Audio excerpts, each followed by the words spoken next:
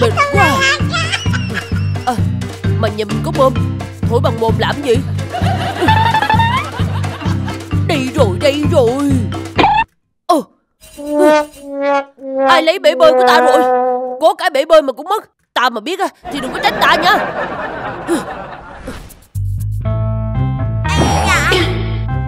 Bơi đi, bơi đi. Bể bơi mát lắm, mát lạnh luôn nè. Chỉ với 1 đồng và tính 1 phút. Ngó gì đây? Bơi thì mang tiền ra đây. sao giống của mình thế nhỉ? Này cái bà kia, nhà bà thiếu thốn thế hả? Ủa? Này, nhà tôi ăn no ngủ kỹ, ngày đủ 3 bữa quần áo mà cả ngày. Thiếu thốn cái gì mà nói? Không thiếu, mà bà lấy cái bể bơi của tôi à? Giống hệt thế này. Mày mở 2 cái file trên mặt mày lên, xem cho kỹ nhá. Sờ cờ ARI, đánh dần đi. Ồ, thế là nhìn nhầm. Bà, cho tôi xin lỗi nha. Lỗi làm gì ở đây? Con người khó chịu, khó ưa, xấu tính, xấu nến. Nhìn cái chữ to thế này mà lại dám sỉ vả ta. Chạy nhanh thế nhờ. Bơi đi. Kỳ thế nhờ. Không biết ai lấy bể bơi của mình rồi. Ồ, Jess, bể bơi. Bể bơi của mình đây rồi. Là ai dám lấy bể bơi của ta đấy hả? Tôi là tôi đây. Tôi 11 tí, để có ngã thì ngã chưa đỡ đâu.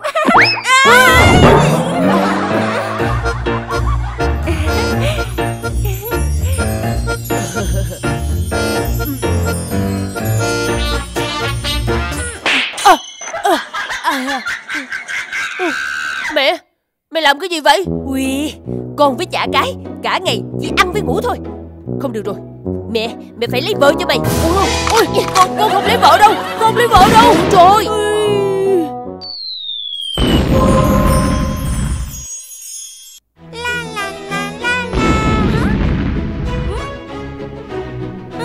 Sẽ tuyển vợ. Đi thôi, biết đâu đổi đời.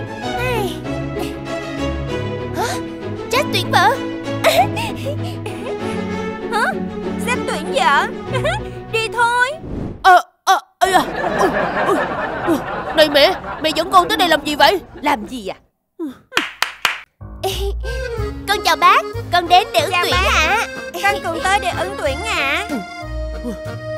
Mấy cô này chả hợp gu mình tí nào cả. Mà mình có người trong lòng rồi. Chào các cháu. Dạ. Xin lỗi, đường sao nên con tới hơi trễ. Hey, đây rồi.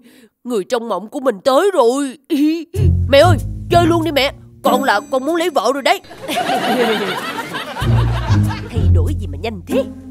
Được rồi, giờ chúng ta đến với trò 1. Tất cả đã vào vị trí chưa? Sẵn sàng. Trò chơi rất đơn giản, có tên là cướp cờ. Ai mà cướp được cờ thì sẽ được sở hữu chiếc váy cô dâu này.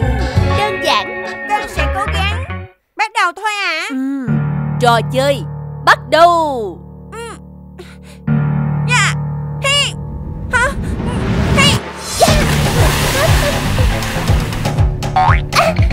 Lạnh quá. Chú cha mà ơi, sao mà lạnh thế này? Vì chàng, ta phải cố gắng thôi. Mommy, nàng phải cố lên. Ta chỉ chấp nhận cưới nàng thôi. Mình đang dẫn đầu. Leo, chiếc váy đó sẽ là của ta.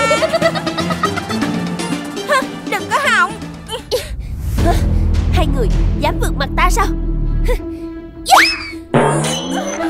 Con gì thế này? Mommy.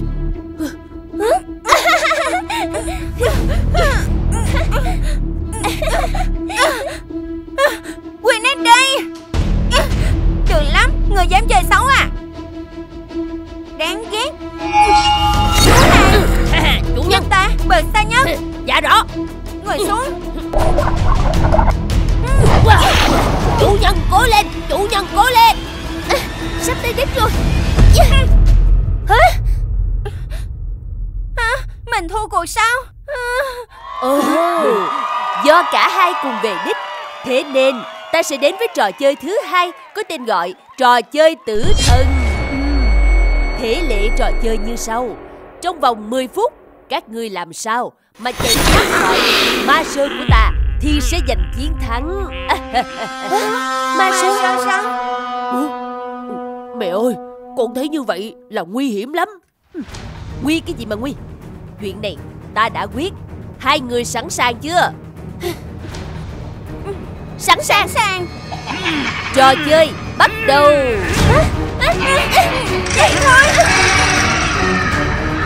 Bobby ơi, cố lên nhé. Sao ngươi lại đuổi theo ta? Đứng lại nào. May quá, không đuổi mình. Mình phải đi trốn thôi.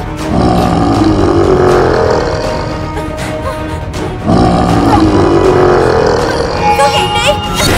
Chủ nhân gọi em. Mau giữ chân hắn để ta trốn. Chủ nhân yên tâm, con ma này giao cho em. Đi đâu? Bảo trọng đó. Ngươi đừng hòng bắt được chủ nhân ta. Dạng người đi chết đi.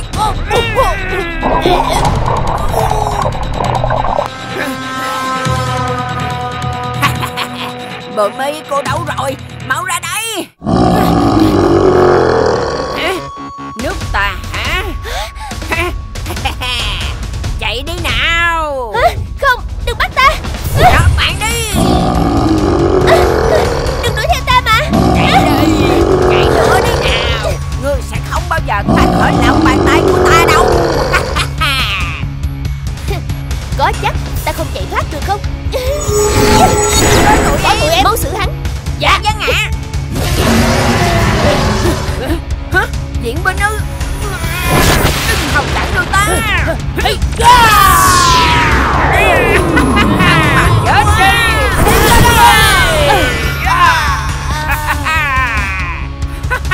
Sức mạnh còn con đòi giữ chơi tư.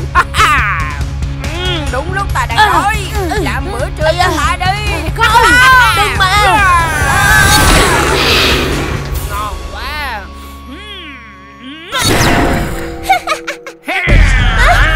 Chạy đâu cho thoát. Ngươi tưởng giết ta là dễ à?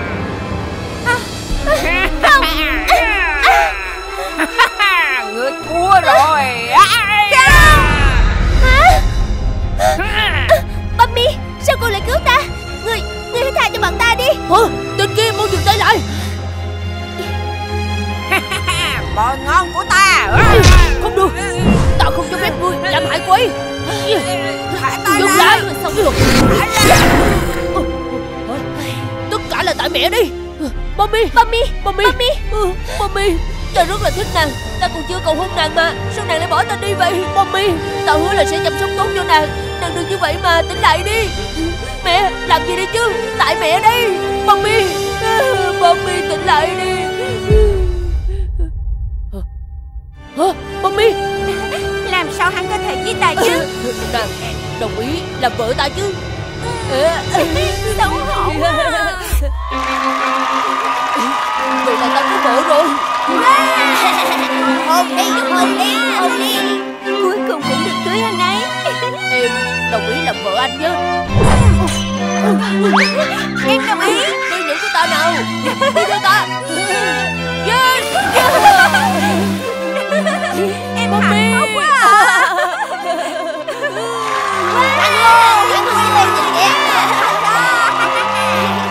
Này. Dạ thưa bác. Có chuyện gì con cứ nói. Dạ chuyện là con cũng thích bác từ lâu. Mà không biết anh ấy có thật lòng yêu con không? Hay bác cho con một cơ hội thử thách lẫn nhau nha. Con trai bác nó lười. Đến tuổi cặp kê rồi mà chả có mối tình vắt vai. Thôi thì bác cũng đồng ý. Dạ con cảm ơn bác ạ. Nàng yên tâm, ta hứa sẽ chăm sóc nàng đến hết cuộc đời. Con trai à, lúc nãy đi khám hết nhiều tiền không con? Cũng không đáng bao nhiêu đâu bố ạ. Chỉ bằng con lợn nái nhà mình thôi. Tết này nhà mình không có bánh chưng rồi. Hả? Sao mới khám có tí mà hết nhiều tiền vậy? tốn nhiều tiền nhưng mà uy tín bố ạ. Ê, hiểu rồi đấy. Ôi, mẹ con mình chỉ còn từng này thôi hả con? Thế này khởi nghiệp làm sao được? Không sao, mẹ con mình vẫn có chỗ để mà chi mà hút. Hôm nay sang đây mẹ có một chuyện rất quan trọng muốn nói với hai đứa. Rất quan trọng. Mời mẹ nói. Tình hình là mẹ với Cám mà chuẩn bị đầu tư một dự án 1.000 tỷ đô. Wow, 1.000 tỷ đô.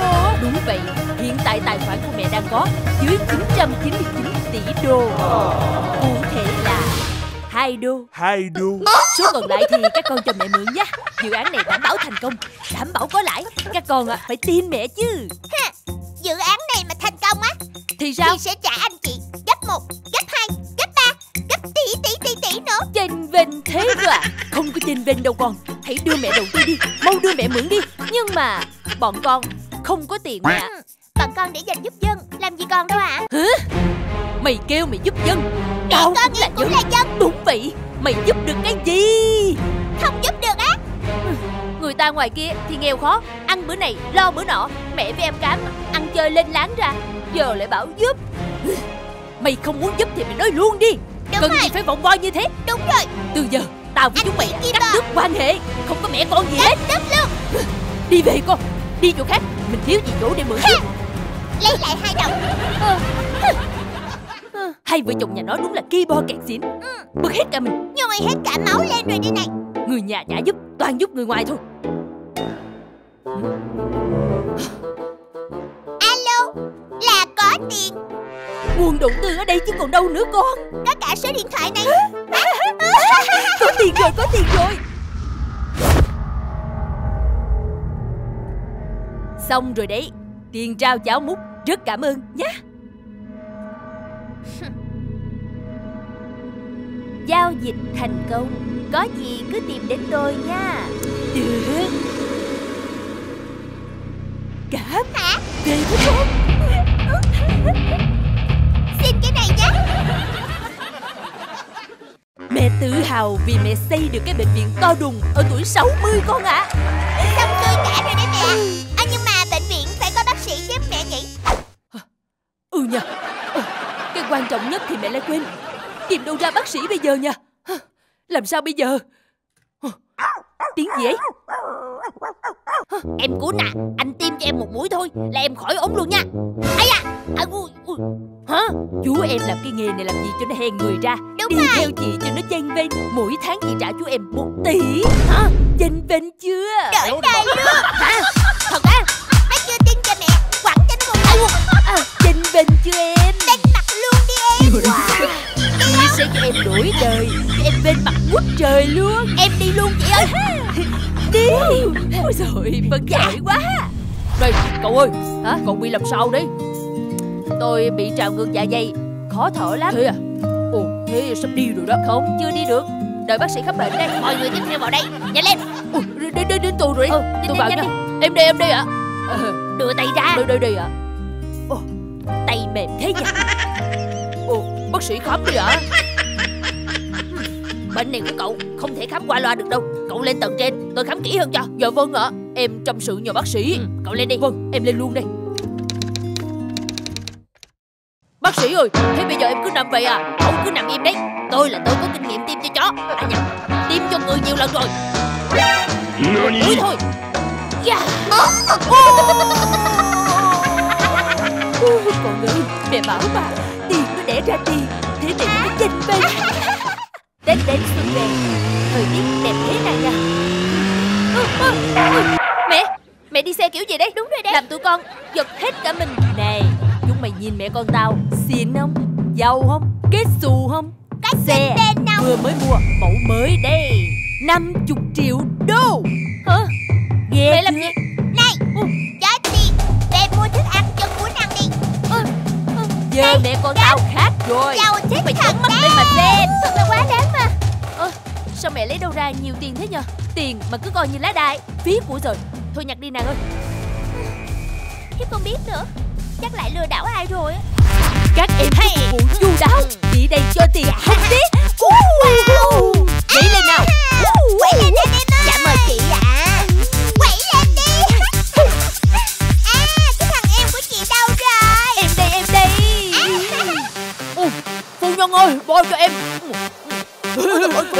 giờ đi.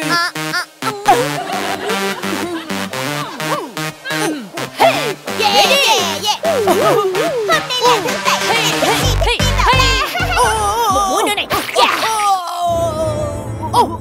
Ôi rồi, sao đây? Hả?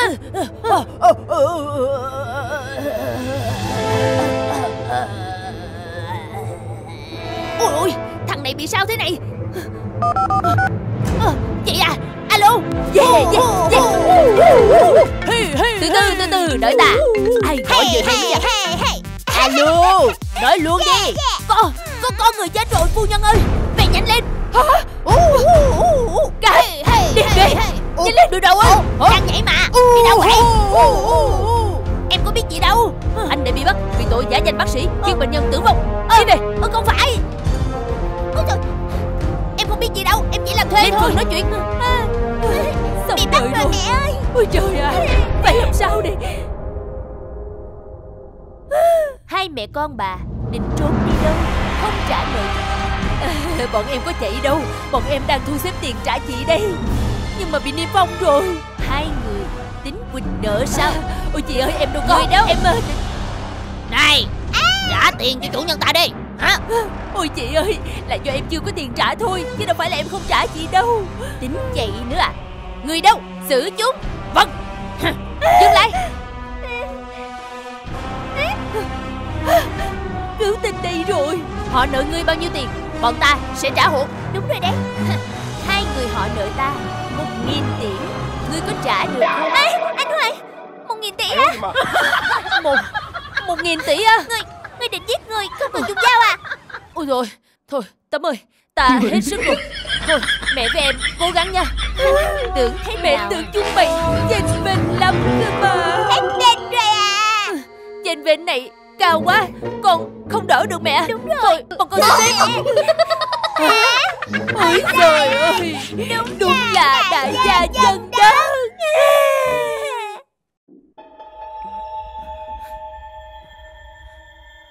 Không có ai nhở? Cao thế này.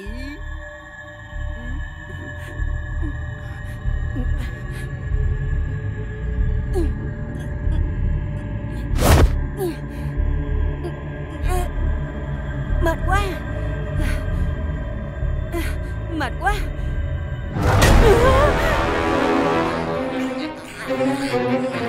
Các con của mẹ.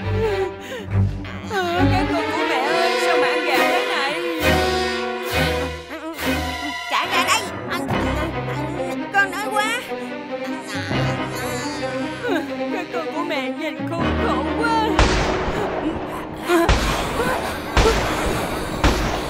Đứng lại đó. Đứng lại đi. Đứng lại. Nhanh lên. Đứng lại. Đứng lại đó. Này, mau định bác nói về nhanh đi.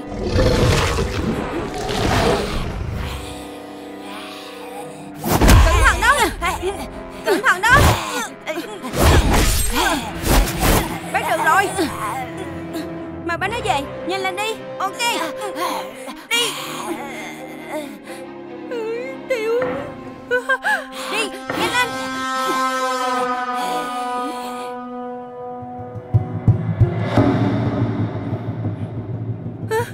Ôi trời ơi, chết rồi. Các con đi trốn đi, trốn đi. Trốn đi mà các con ơi. Chúng mày chỉ gừ với gà thế này.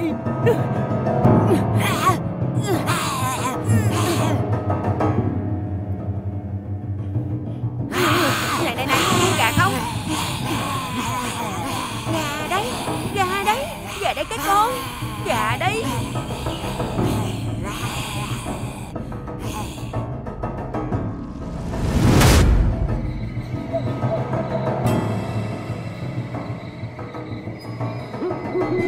Không xong rồi, có mùi samba ở đây. Đi vào đây. Nhanh lên.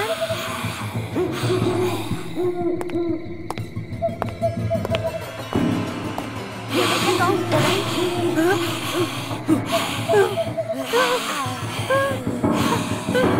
Chết rồi. Các con ơi, đừng cung rồi, đừng ra đây.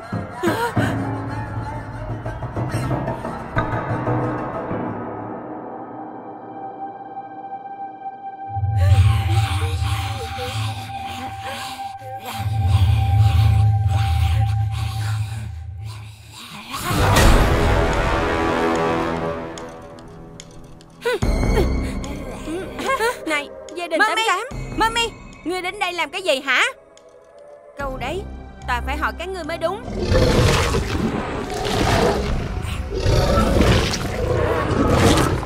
Tao ở đây làm gì thì kệ tao chứ. Nhà này tao mới thầu 1.000 tỷ đô, vừa mới xây lên đấy. Trên bên chứ ra là vậy. Không ngờ bà có tiền mua cái nhà to thế. To chứ, tiền thì tao đâu có thiếu. Quan trọng là mày cần bao nhiêu. Mày thích thì tao cho mày mượn 1 tí thôi.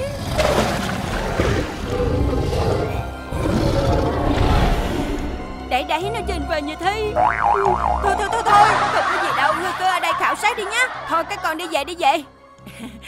Đi, bye bye, hẹn gặp lại. Khi nào vay nhớ bảo đây. Mẹ ghẻ hôm nay sao đáng nghe thế nhỉ? Đi về các con. Nhanh. Đi về mẹ cho gà. Thích gà không? Ăn đi. May quá còn trong tay, không thì chết rồi. Các con yên tâm, mẹ sẽ điều chế thuốc cứu các con. Các con yên tâm, mẹ sẽ cứu các con. Ôi trời ơi.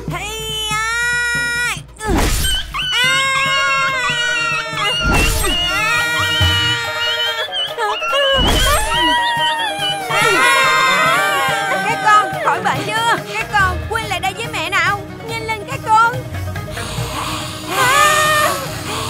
Chúng mày bây giờ còn cắn lại mẹ nữa hả?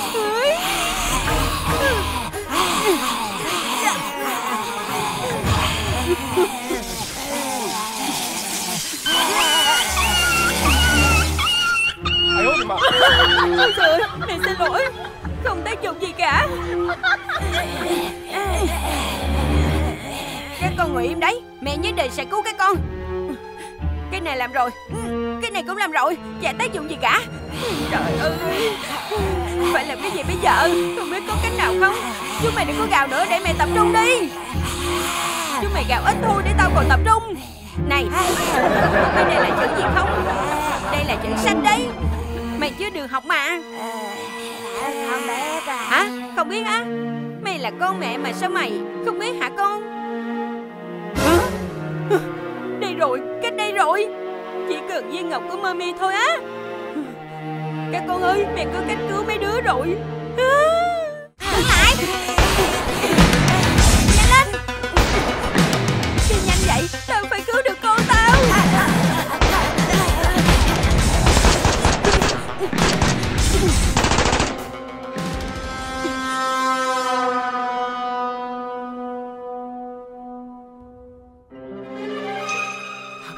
Đâu rồi? Mẹ ghẻ. Ôi mẹ ơi. Làm gì đó? Tao muốn làm công an. Yêu tú á, yêu đồng bào, học tập tốt, lao động tốt, khiêm tốn, thật thà, dũng cảm, giữ gìn vệ sinh thật tốt. Bà cũng được đấy. Đi theo ta, thật hả? Đi luôn.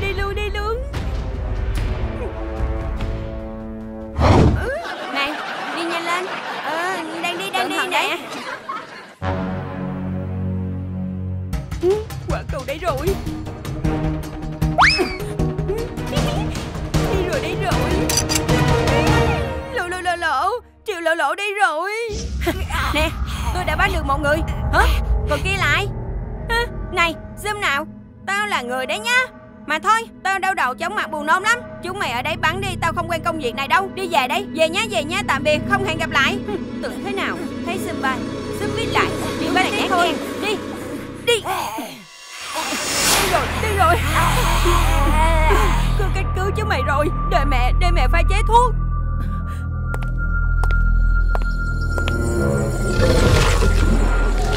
Đây chẳng phải là nhà mẹ ghẻ sao? Sao lại có tiếng zoom bay ở đây? Không được. Mẹ ghẻ, mau mở cửa ra. Mami, gần xong rồi. Sắp xong vào đây rồi. Mẹ ghẻ, mau mở cửa ra. Mẹ ghẻ, mau mở ra. Bà làm gì vậy? Mẹ ghẻ, chỉ còn bước nữa thôi. Này, mẹ ghẻ, sắp xong rồi. Mở ra không là tôi sẽ bắn nát đấy.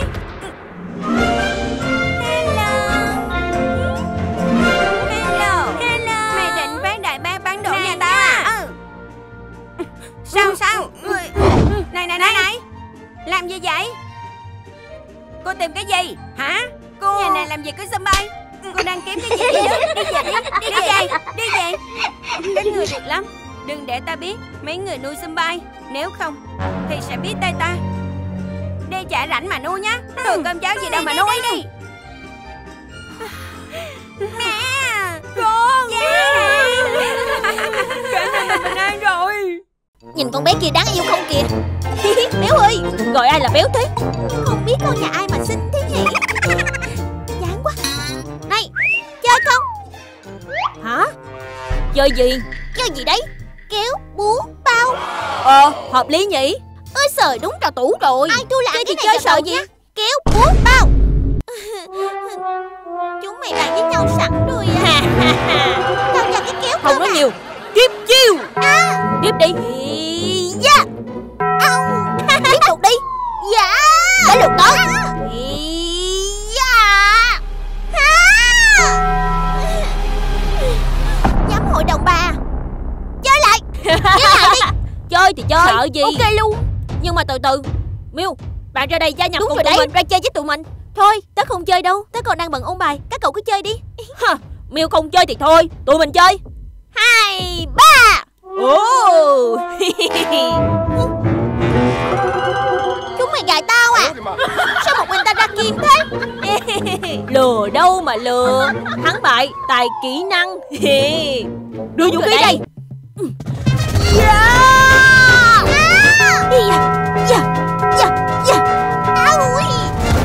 Từ đã. Đây là đâu? Yến ơi, chơi nữa không? Chơi được nữa không cậu? Liêu liêu. Ui, sao lắm sao thế nhỉ? Mấy đứa chơi lại. 1, 2, 3. Chết này. Thôi rồi Lượng ơi. Toan rồi ông giáo ạ. Cuộc sống này quá buồn chị. Quả đầu mình lại chơi dên nhiều sao rồi. Bọn này có chơi có chịu. Quánh đi. Cái này á. Không đủ đùa với bà. Cái này mới Cái gì đủ vậy bà nội? Trời ơi, cứu tôi, trời ơi, chết tôi, trời ơi. Hả? Mấy đứa chết với bà. Dạ. Ui, em quỳ cuồng. Mà thôi. Trên này là hành tinh nào đây nhỉ? Thôi được rồi, chơi lại.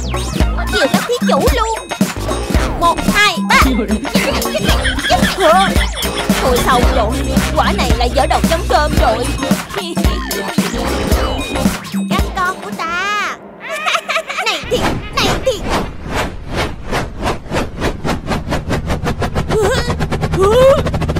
Đây, đi, đừng có dứ. Ui. Hãy tiếp chiêu của bà. Mùa xuân năm nay đẹp quá. Đây, em nào ném đấy hả? Đúng là giặt dời gọi bằng cụ. Lên đây. Đâu. Em xin lỗi thầy ơi. Em có biết là em làm như vậy là giảm tuổi thọ của tôi không hả? Xong trong đời xong cần có một tấm lòng. Thầy tha cho em thầy nhé. Thôi được rồi, em về chỗ đi.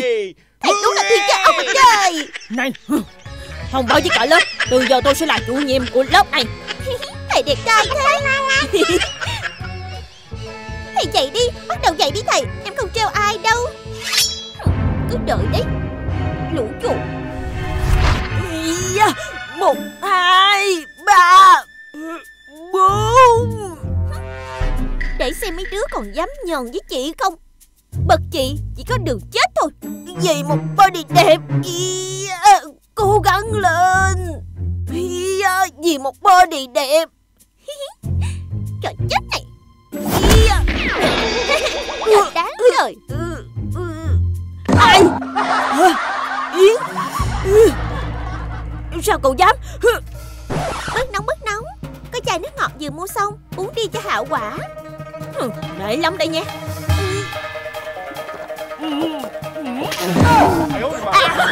Nước gì mà mặn thế này? Nước pha với mắm tôm đấy. Đưa đi. Con đường lắm, nhớ mặt tới đây. Này, cậu chỉ tới xem bài này như thế nào đi. Đây nhé, cậu lấy bình phương của cái này cộng với đáp số ở phần trên rồi chia cho Hiệu. Thế là ra rồi. Đòi học nhóm á.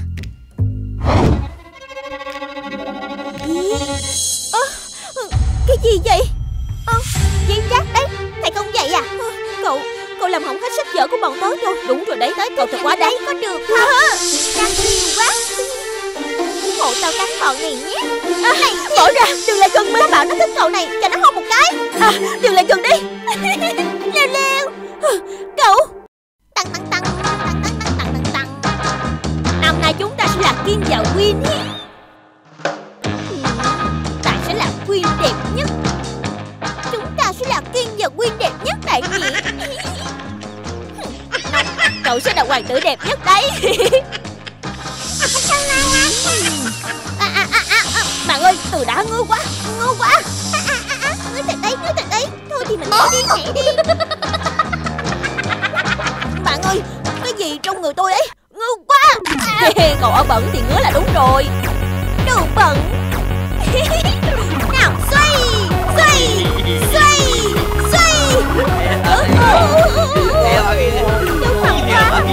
Xoay nữa này. Ôi trời ơi, đau đầu trong mặt buồn nôn quá.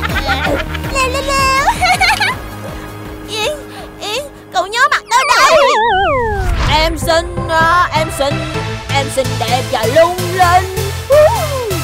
Thầy ơi, em có chuyện muốn nói.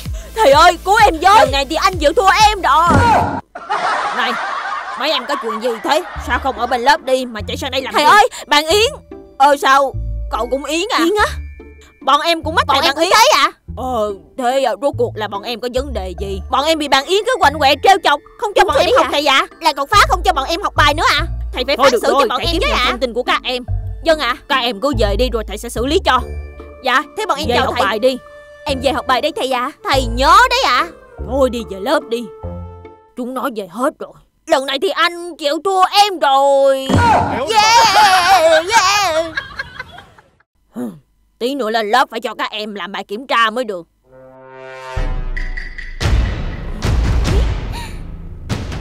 Kiểm tra. Xong rồi, xuống gặp lại hiệu trưởng Phát.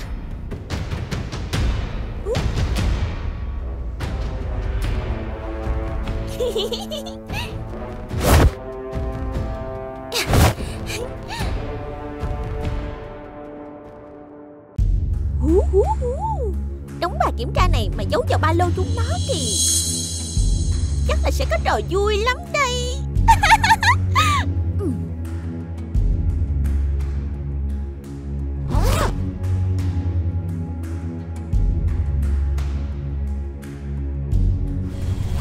Yeah. Vào là vào lớp thôi. Vào lớp thôi. Cả lớp chuẩn bị giấy bút để làm bài kiểm tra nhé. Các em tập trung làm bài nhé. Vâng ạ. Bài kiểm tra không biết có khó đấy. không bạn nhỉ? Chúng mày chết tôi rồi. Lại kiểm tra suốt ngày, bài kiểm tra có khó không nhỉ? Khó thì cũng không quan tâm. Đây có làm được đâu mà khó chứ dễ.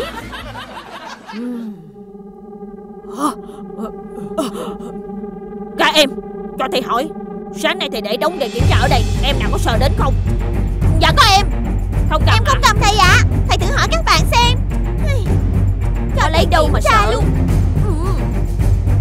Có bao giờ học bài đâu mà lấy đề của thầy làm gì. Thầy rất là ghét cái tính ăn trộm. Ai mà có tính tế mấy là đừng có trách đấy. Bạn Trăng, em cầm cái gì kia? Cái gì đây nhỉ? Đây chẳng phải là đề kiểm tra của thầy sao? Thưa thầy, là em có lấy đâu ạ? Sao lại có đề kiểm tra ở đây? Sao lại có chuyện này? Sao lại có đề kiểm tra trong cặp mình? Là thế nào thế bạn ơi? Cậu cũng có à? Tớ cũng có. Có mỗi mình em không có thầy ạ. Em chẳng bao giờ thấy mấy trang dối gì cả thầy ạ. Thầy ơi, không phải em làm đâu ạ. Thầy phải tin em ạ. Tôi không ngờ các anh các chị lại làm như vậy đấy. Tất cả mọi người đừng ai giống như bạn Yến. Đúng rồi đấy, các bạn là phải giống như em. Nhưng mà thầy bỏ chữ đừng đi nhé. Nghe nó cứ sao.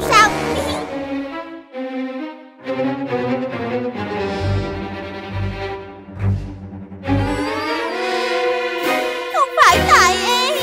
Hả? Chú không phải tại em mà. Hóa ra là tại bạn Yến. Thầy không ngờ em lại là một con người như vậy đấy. Nhìn cái mặt sáng sủa mà có đến nỗi nào đâu các bạn nhỉ? Đúng rồi đấy. Sao Yến lại có thể đổ lỗi cho bọn tớ như thế được nhỉ? Đúng là được. Bạn bè với nhau mà lại làm như thế à? Bạn bè với nhau bao nhiêu lâu mà cậu lại hãm hại bọn tớ như thế à? Sao cậu lại làm như thế với chúng tớ?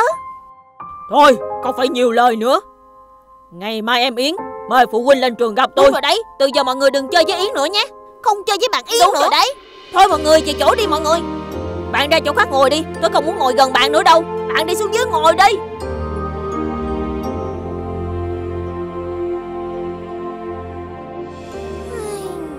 Biết thế không làm như thế nữa. Lâu lắm rồi mình mới được ăn cái đùi gà ngon như thế này.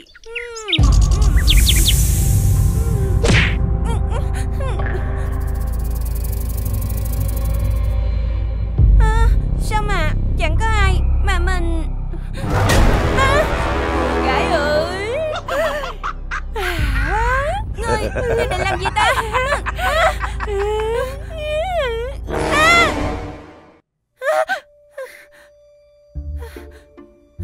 Cái người làm cái gì vậy? Nhà ngươi đã thả ta ra tội chưa? Tội gì cơ chứ? Thả ra. Đến vợ của vua mà ngươi dám vô lễ à? Gì chứ? Tấm, nè có sao không? Có số mẹ chỗ nào không? Cứ bình tĩnh, cái người hiểu nhầm rồi. Ta chỉ muốn lấy con bọ trên đầu cô ấy thôi. Tấm, nàng đứng im đấy. Con này rất nguy hiểm, chết người đấy.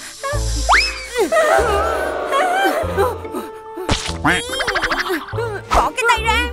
Đâm đào thế. Ta thành thật xin lỗi vì sự bất cẩn này. Tấm, ta có một bất ngờ dành cho nàng. Bất ngờ gì cơ?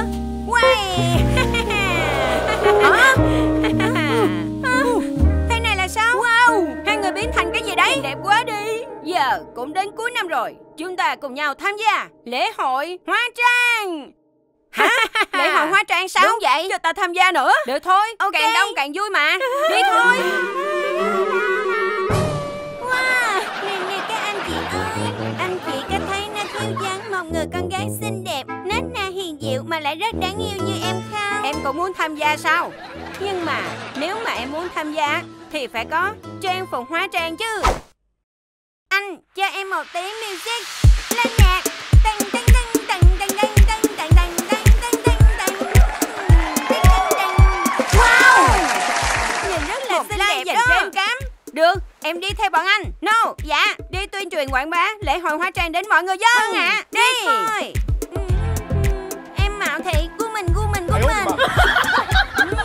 Được đấy, bộ rất là chuyên nghiệp đấy. Giờ chúng ta di chuyển đi nào. Đi thôi.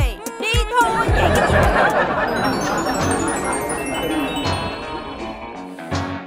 cái gì ngon quá.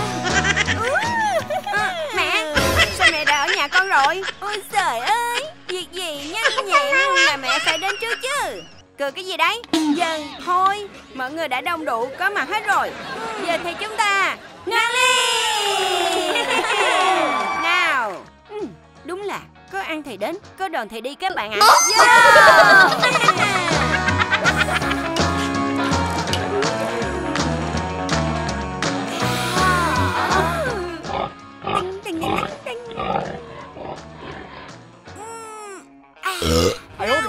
Ly này làm hôm là hết thôi. Một phát luôn mà mày như cái vải ấy nhở. Giỏi chứ. Giỏi. Vào đi. Mà lại thiếu ta sao? Yeah. Vô. Không mời ta sao? Hả? Búp bê, ngươi đến đây làm gì? Ngươi mời cả Dương Quốc, chẳng lẽ ta không được tới sao? Thôi được rồi, càng đông thì càng vui. Chào mọi người đến với bữa tiệc hóa trang. Quẩy lên. Năm sau mình tính tới sinh thái tử nhỉ? Chàng cứ đùa. Cha. Hey. Quẩy lên anh ơi.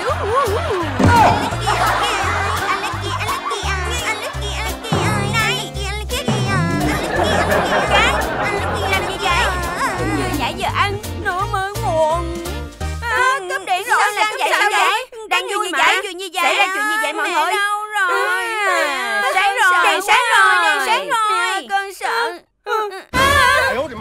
Này, sao búp bê này lại ôm tao? Bà ôm tôi thì có. Thôi đừng cãi nhau nữa, vui vẻ lên nào. Đúng ngày rồi, vui mà. ngày vui mà. Nào, lên đi con.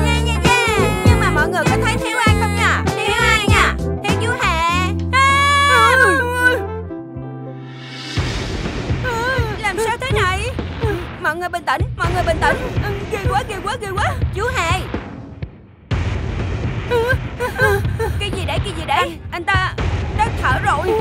Trời ơi, chết người rồi. Sao lại như vậy? Chết người rồi. Tất cả mọi người bình tĩnh lại. Chuyện gì khó đã có. Win mộng cám nó.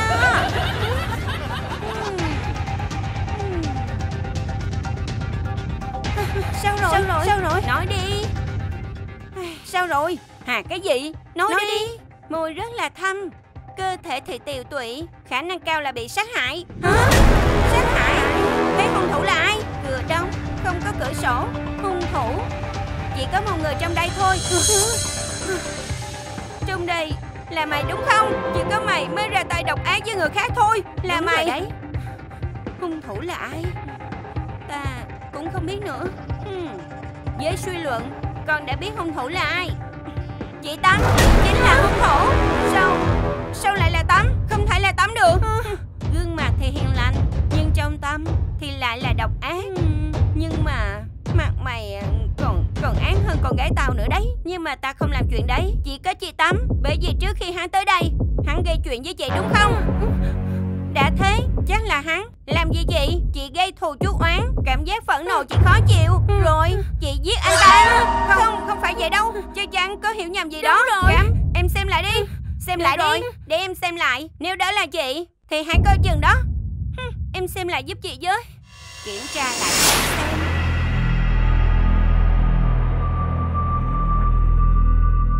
Hả? Dấu tay gì đây?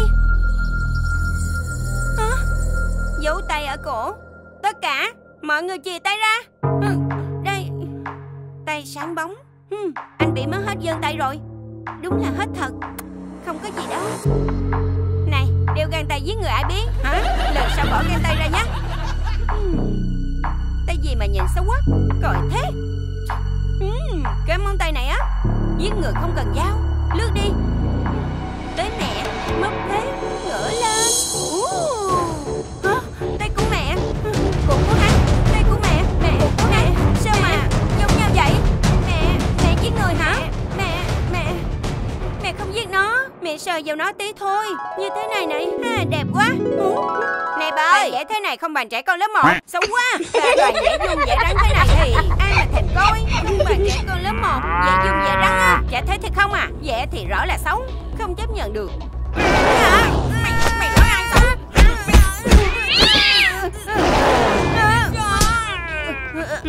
Ai lui bà này. Xước cổ tôi đây. Đậu thế. Đấy, mẹ có làm đâu. Mẹ không làm gì nó nhá. Mẹ có bằng chứng ngoại phạm. Chứ sao nữa.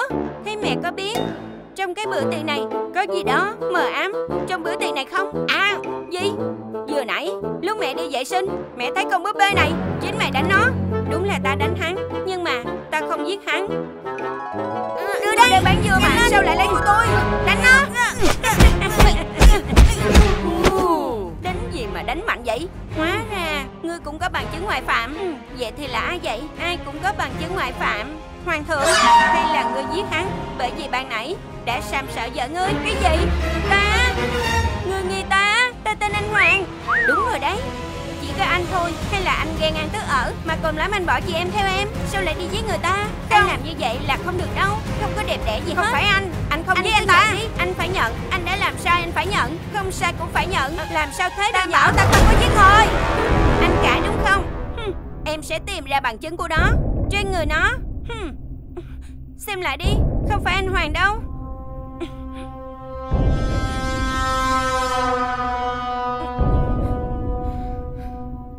Tay này dấu răng. Hắn ta đã bị cắn. Chính là anh. Cái mỏ của anh không lệch đi đâu được. Dấu răng này chỉ có anh thôi. Hay là anh làm ma cà rồng? Tại sao anh lại đi cắn người ta? Tại sao chứ? Anh nói đi. Không phải là đi. Không phải anh Hoàng. Là anh. Em là Wonder. Trên lớp hầm thì cám này nói chỉ có đúng, không bao giờ nói sai. Chắc chắn anh bảo vệ chị Tấm nên mới giết người ta. Em biết mà. Anh đừng bao giờ phản biện. Anh không bao giờ phản biện được em đâu. Dự đoán mà. Mày á phải tin con gái tao. Con gái tao là nhất. Lời tao nói là chắc chắn 100% là đúng. Mày hiểu chưa? Không phải anh. Không phải đâu mà. Không phải anh.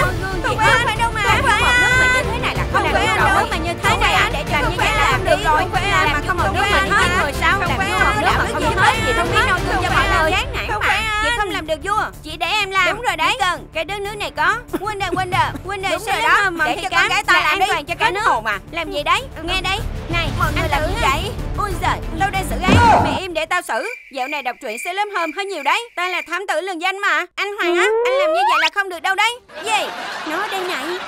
Chú Hệ, mẹ không chết à? Anh Hoàng ơi. Ma. Mọi người đang nghĩ cái gì đấy?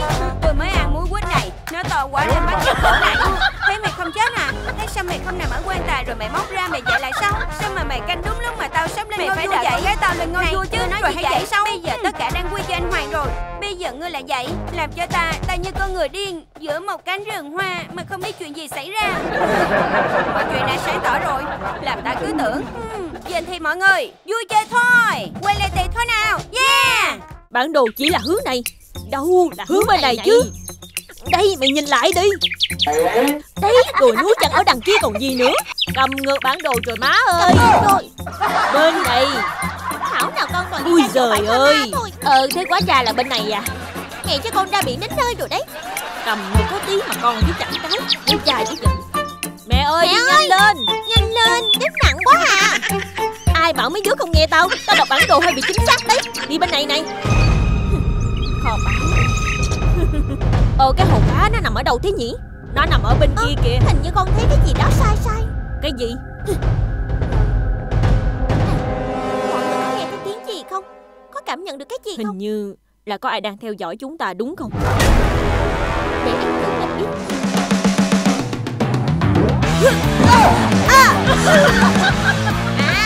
Quá ra lúc này chỉ có nó mới tắt mắt và ác độc nhất thôi. Đúng vậy. Con thú này. Nè, giờ xử lý nó thế nào đây? Xử lý như thế nào á?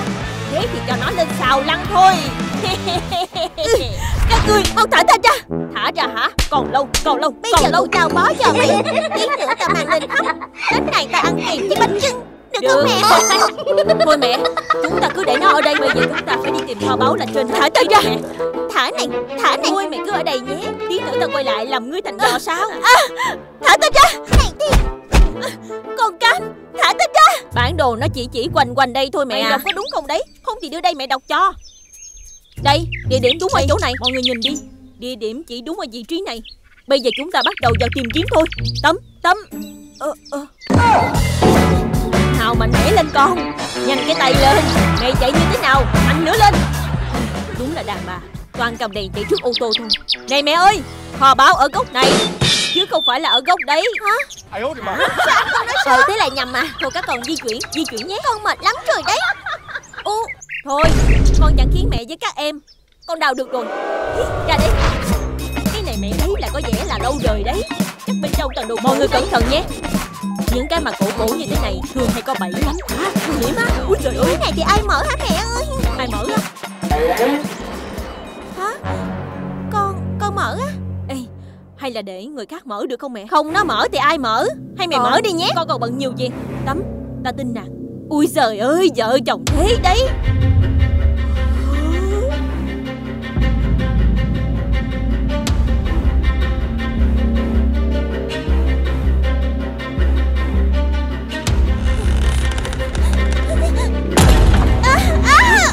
Cái gì đấy? Cái gì thế nhỉ? Cái gì nó nổ thế nhỉ? Hả? Tấm đâu rồi? Tấm ơi!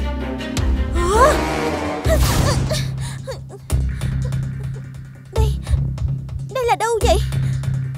Sao chị Tấm lại vào trong tivi thế kia? Sao Tấm lại vào kia được? Tấm ơi! Không biết có nguy hiểm gì không nhỉ? Đây là đâu? Mình là ai thế này? Có ai không? Cứu ta chơi! Chào mọi người đến với khu vui chơi. Nếu muốn thoát hãy giúp người chơi tiêu diệt Harley Quinn. Ta phải trở về thế nào bây giờ? Ai vậy? Ôi trời ơi! Ngươi là ai? Đến khu vui chơi này làm gì? Nè, mẹ không nhận ra con sao? Con Tấm đây mà. Mẹ nào? Ngươi bị hâm đấy à? Ta đang hỏi ngươi là ai đấy? Đúng rồi. Chắc mình bị lạc vào trong thế giới này. Giờ mình phải hoàn thành xong nhiệm vụ thì mới có thể thoát ra được khỏi đây. Ta muốn tiêu diệt Harley Quinn để trở về nhà. Tiêu diệt Harley Quinn? Người nói lại ta xem nào. Ta muốn tiêu diệt Harley Quinn. Được, đi theo ta. Hả? Trời ạ, cái đứng đấy mà tung mấy quả bóng này à? Dứt mắt cho rồi lại dứt mấy quả bóng của tớ. Cậu vô duyên thế. Như nào? Alo, nào Chào các cậu. Tớ dẫn cậu ấy về đây. Cám, anh Hoàng. Cậu nói gì đấy? Sao lại cám anh Hoàng? Không. Hello mọi người nhé. Giới thiệu đi. Đằng này là Dagatha. Còn đằng này Zack.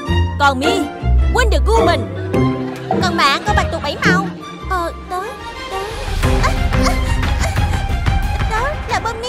Tớ đến đây để giải cứu cùng các cậu. Hả? Bơm Ni? Nghe cái như Kiki trong nhà ấy nhỉ? Này, nói thế là không được đâu nhé.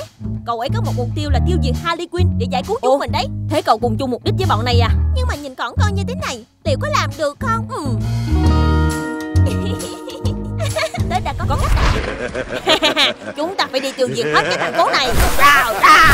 Ôi trời ơi, bọn này đi dần thế nhỉ? Cậu ấy chậm tính của bộ Harley Quinn đấy. Bơm Mi, cậu phải cẩn thận đây. Cẩn thận đấy. Ồ, đâu rồi? Đáng sống rồi. Mấy tên kia. Chủ nhân của các ngươi đâu? Chết. Nhiều người thế thì làm sao Tấm đánh lại được? Tấm, cẩn thận. Tấm, cố lên, chắc chắn là chị Tấm làm được. Hả? Cái con nhãi nhép kia muốn nộp mạng cho bọn ta ư? Chưa biết ai nộp mạng cho ai đâu. Hả? Nó là ai mà sao lại có công lực như vậy? Mau phối hợp tiêu diệt nó thôi. Hả? Mau đi, cậu hãy cẩn thận đấy. Hả? Vẫn còn kẻ khác đang ở đây.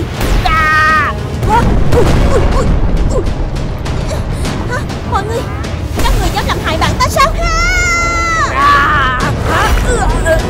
Đừng cố nè, ngươi cũng mạnh đấy. Cùng đến thôi. Bơm đi, để bọn tôi giúp cậu. Dạ. Hả? Đợi tới nữa.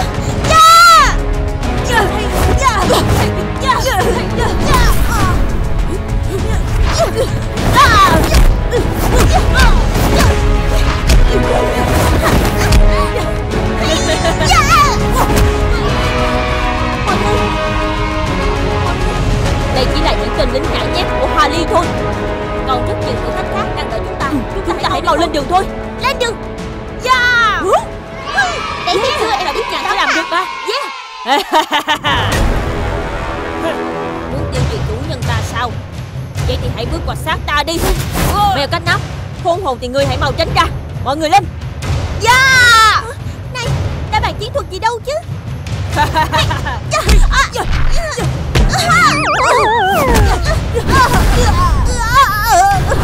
Các bạn có sao không? Các bạn của ta, tình khốn kia, ta sẽ liều mạng với ngươi.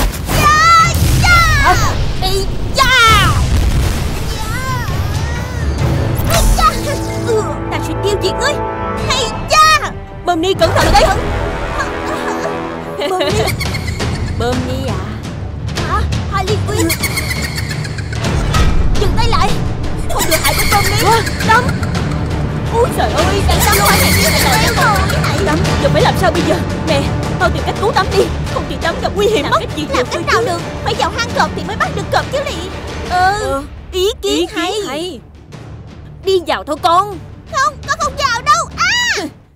Ngươi cũng giỏi đấy Bơm Ni à? Dám vào lãnh thổ của ta sao? Với một người xấu xa như cô, sao ta lại không dám vào để tiêu diệt cơ chứ? Bơm Ni, cậu hãy cẩn thận. Vậy thì ngươi mau đi chết đi. Tấm, em có sao không?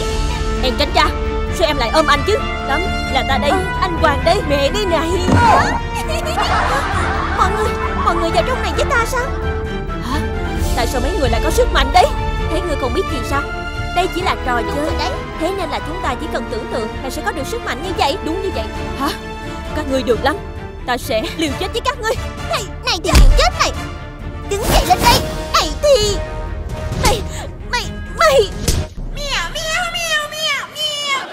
Còn chết này. Đúng là đồ ác độc. Mẹ thấy con đánh được không? Đúng là con của mẹ. Chúc mừng các ngươi đã hoàn thành nhiệm vụ. Giờ thì ta sẽ đưa các ngươi về đâu giới của mình. Chơi mà. Gia đình Tấm Cám.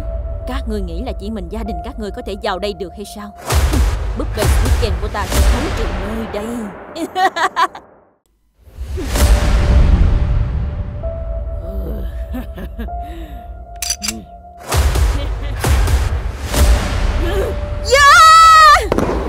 Quang hồ.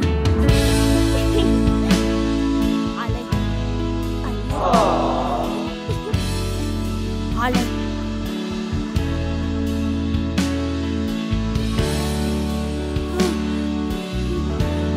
Hoàng hô. Harley, nàng đồng ý làm vợ ta nhé. Ta đồng ý.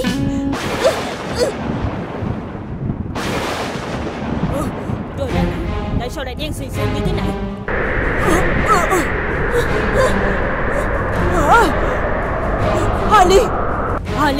Harley ơi, Harley của ta đâu? Em cũng không biết ạ. Đi tìm ổng cho ta. Dạ vâng.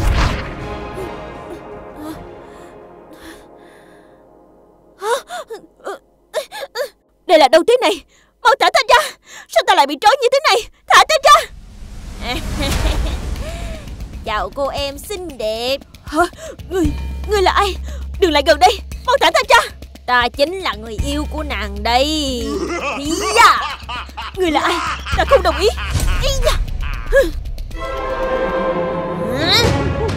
Rượu mời không uống, lại muốn uống rượu phạt à?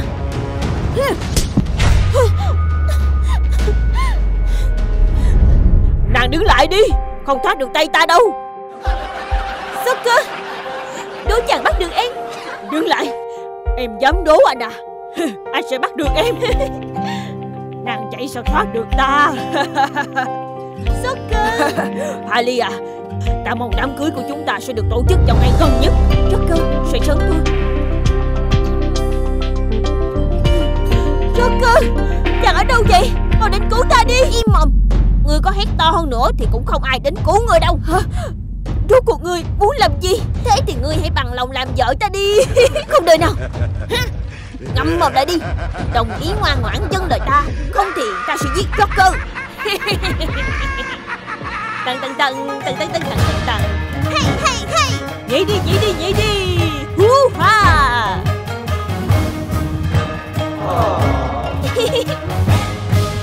Tấm à, chưa bao giờ ta thấy nàng xinh đẹp như bây giờ. Ta lúc nào chẳng xinh trong mắt chàng. Xinh hay không thì ta không biết, nhưng mà hai người có thể giúp ta một chuyện được không? Chuyện gì? Tìm Harley giúp ta với. Ta bị mất tích cô ấy rồi. Vợ ngươi thì liên quan gì đến bọn ta, nàng nhỉ? Ta biết các ngươi là những người tốt bụng mà. Ta cầu xin các ngươi, xin hãy giúp ta. Ta xin các ngươi. Ta xin các ngươi hãy giúp ta. Các ngươi muốn ta làm gì cũng được, làm trâu làm ngựa gì cũng được, nhưng cuộc sống của ta không thể thiếu cô ấy được đâu. Thôi được rồi, ngươi đứng lên đi, bọn ta đồng ý. Ý xời. Tết còn thắng được ta. 5 nút trên trung bình rồi nhé. Nhưng mà con hơn có một nút thôi. Thôi con xin phép. Còn cá. Chơi tiếp. Ok luôn. Chia nhanh cái tay lên.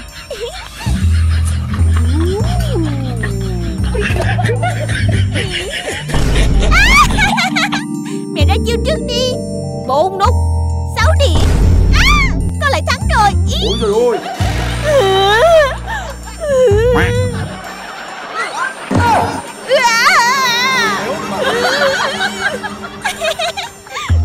Tao giết mày. Ai chơi thế? Mẹ kìa, em cam. Hả? Chú mày hét gì mà như cháy nhà thế con kia? Có chuyện gì? Có việc cần nhờ hai người. Quan trọng. Ui giời, có việc gì quan trọng bằng việc mẹ con tao đang tập chơi đánh bài còn kiếm tiền Tết Đúng rồi. Thế có chuyện gì? Mặc đồ như diễn tuồng ấy. Mọi người hãy cùng con đi giải cứu Harley. Cái con đấy ác độc bỏ xừ ra. Thèm vào ấy mà đi cứu nó. Joker treo giải 1.000 lượng vàng. Ui, 1.000 lượng vàng. Đi luôn. Thả ta ra. Phải làm vợ ta. Ngươi phải là của ta. Bỏ ta ra. Ta không đồng ý. Mau thả ta ra. Hả? Này, đi kiểm tra xem. Dạ vâng. Cô phải lấy ta. Không đời nào. Mau thả người ra. Hay da. Thả người ra. Thả người ra. Các ngươi làm ầm ĩ gì ở đây vậy hả? Cameraman. Cái thằng này cứ để mẹ con ta xử lý. Cứu xong rồi nhớ trả tụi này 1.000 lượng vàng nhớ chưa? Thế ở đây nhờ hai mẹ con. Mọi người đi thôi. Lên. Dạ. Hay da. Dạ. Dạ. Ta tưởng các ngươi thế nào. Còn tranh con này, mau chết đi. Hay da. Cám, con xử nó đi. Mày giữ nó rồi. Bà già này, ta tưởng bà chạy rồi cơ mà. Sao mà mẹ ta lại bỏ ta được? Đánh nó đi con. Cho ngươi xem cú đấm thần tốc của ta đây.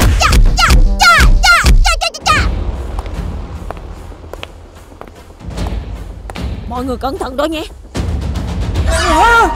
Dừng tay lại. Thả ta ra. Hả?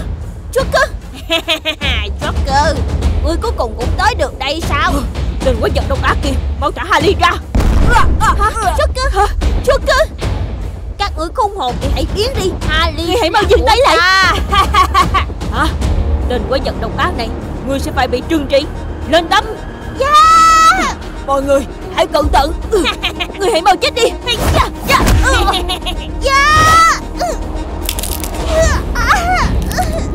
Đồ đàn bà chân yếu này mềm như ngươi mà dám đối đầu với ta.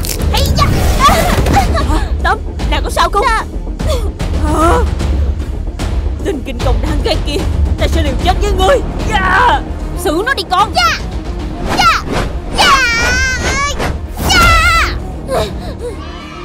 Thành công rồi con. Let's go. Ui giời, mệt quá con. Joker, hãy cẩn thận. Ngươi đừng làm hại anh ấy. Không làm hại sao? Mau thả cô ấy ra. Hôm nay ta sẽ giết tất cả các người. Hả? Có giỏi thì ngươi hãy giết ta đây này. Đừng làm hại mọi người. Cô là để yêu thương. Ngươi hãy mau dừng tay lại đi. Chết đi.